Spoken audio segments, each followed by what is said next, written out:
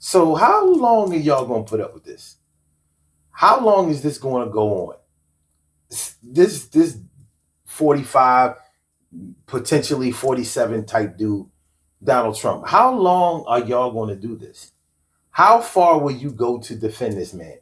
How many times, how many incidents will he give y'all to defend him? What does he have to do before y'all say, you know what? I can't do it no more. I'm sick of always having to defend him.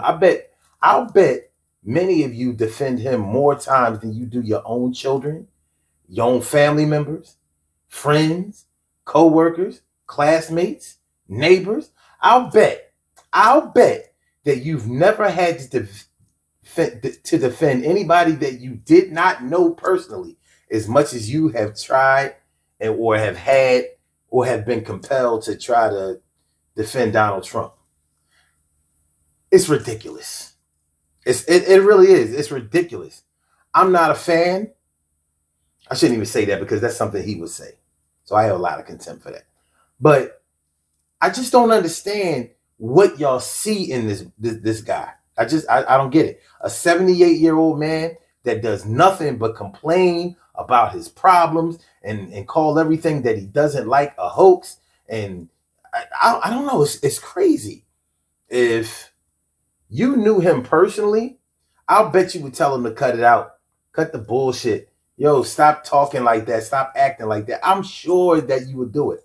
But because he is who he is, and because of his star power, because he's rich, and a lot of people think that people who are richer are smarter, or they think that because they have a lot of money or the potential to make a lot of money, they think that they're going to help them make some money or put some money in their pockets. Whatever the case is with this cult of personality, I just don't get it. Now, the thing that happened on, what was it, the 28th? Yeah, I believe October 28th, Sunday, with the comedian, you know, and the other opening speakers at the Trump rally at Madison Square Garden. That was one thing. That was one thing. That was despicable. It was disgusting. It was ridiculous. And it was just another thing that you had to defend. This man turns around a few days later and simulates giving a blowjob to a microphone.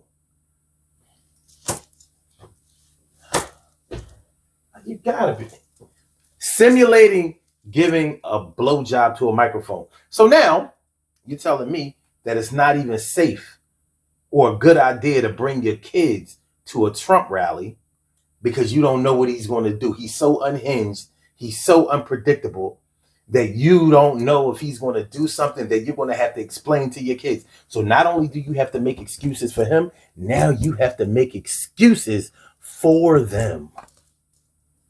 For him. Or should I say you have to make excuses to them for him.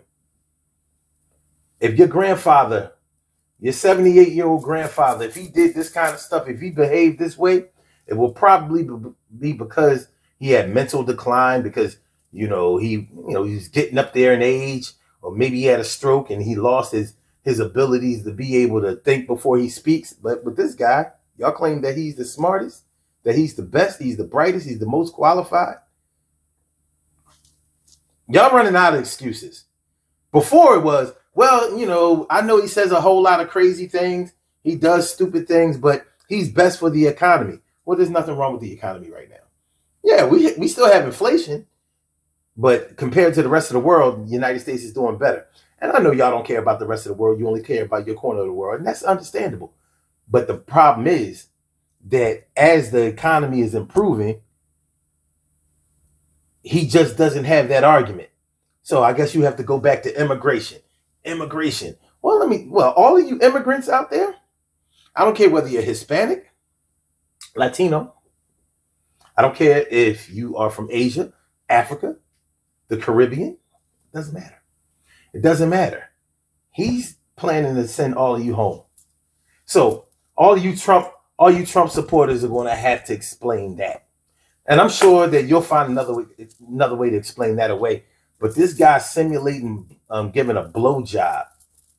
This guy's simulating giving a blowjob to a microphone.